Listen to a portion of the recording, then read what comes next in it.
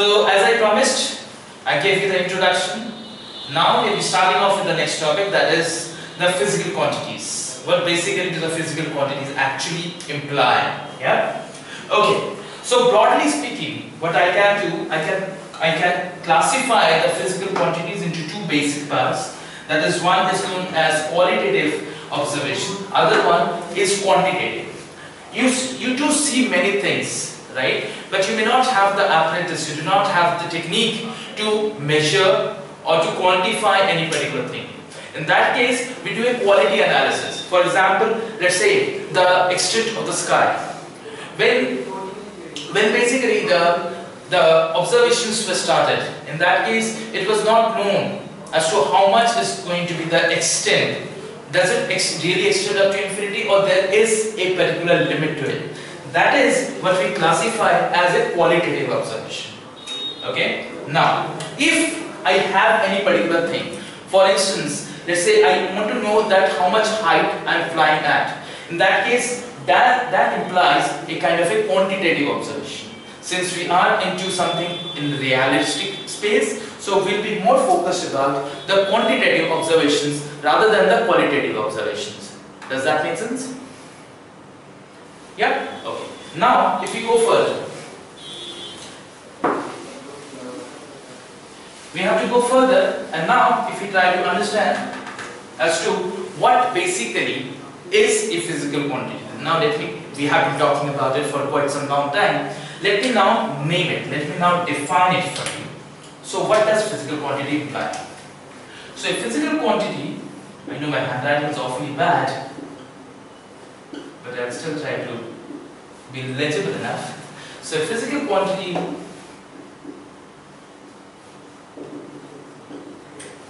is the one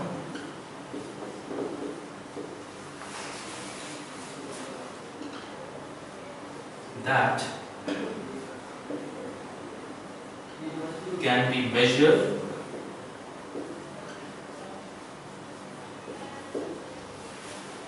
and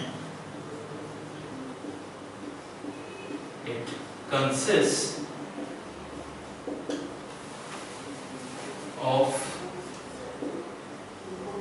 a magnitude and unit. Okay, so this is how we define a particular physical quantity. Now, as I had mentioned, there are multiple types of physical quantities. There is something known as distance, there is something known as speed, and so on.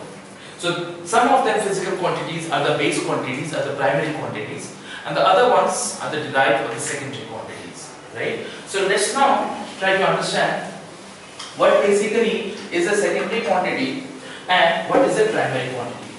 Okay, so to understand what basically is a primary quantity and what basically is a secondary quantity, let me just give you some examples. Let's say 70 kilometers per hour, 4.5 meters.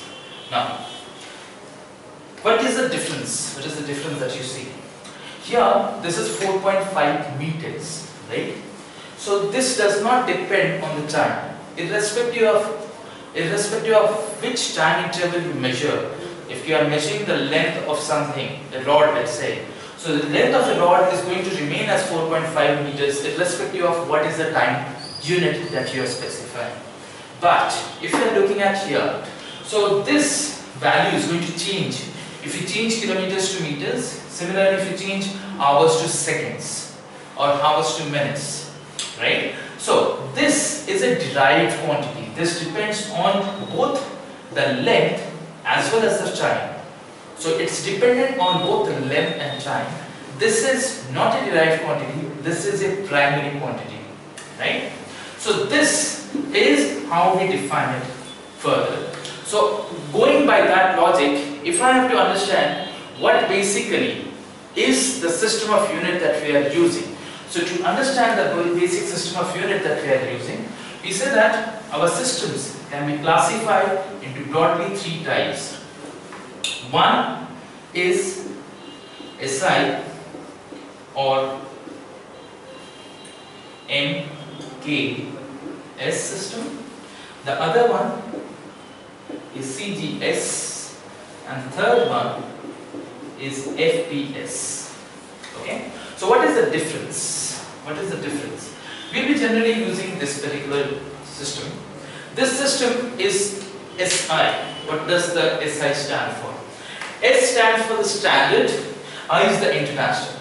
So this is the commonly used system of unit across everywhere. All the countries generally specify it in this. But why do we need this? We need these systems of units for the simple reason. Let's say you try to buy a cloth from a shopkeeper. The shopkeeper tells you that this is 3. This is 3. He doesn't specify which system. Or let's say 3 centimeters. But you do not have a centimeter scale. Instead you have meter scale. Then what you do? So let's say not even 3 centimeters, it's a 300 centimeters. But you do not have a centimeter scale. Then what you do? There should be some system which should be able to convert from one system of measurement to the other system of measurement. So there has to be something linking between the different system of units. Therefore, we specify the different system, we classify the different systems where you measure it, and then obviously there is an interrelation between them. So SI system or the MKS system, why do I say or? Because both measure the mass in kilograms, then both measure the distance in meters, both measure the time in seconds. Okay, so meter, kilogram, second. Coming here, the CGS system, you can explain it on your own. This is centimeter, gram, second. You measure the distance in centimeters, measure the mass in grams, and time in seconds. FPS, foot, pound, second. So time is, you have the mass measured in foot, you have the force measured, or you have the weight measured in pounds, and you have the time measured in seconds. So these are the 3 system of units that we have, right?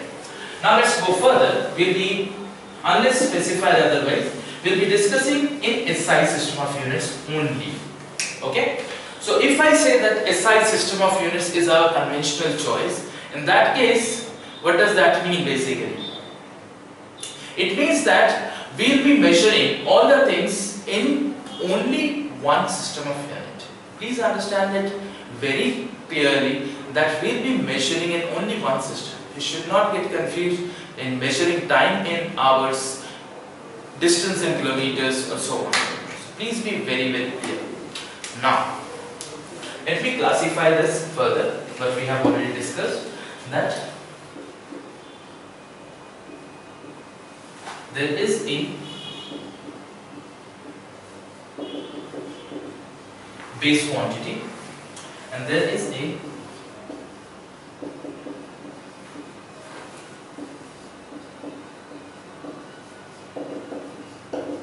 derived quantity. So there are 2 things. For instance, let me give you an example. Let's say you are building a wall for your home or somewhere. So for building a wall, you need bricks. So the bricks are the base quantities using which you build up the wall. And final product, that is the wall that is produced, is your derived unit. So derivation that occurs, derivation of the wall that you get is as a result of using the bricks. If you did not have the bricks, obviously there is not going to be any wall that is going to be produced. Am I clear? Any doubts? Anything? Please let me know. Okay. Now, when we are talking about the SI system of units, so what basically does the SI system of unit actually stand for? How do we measure it?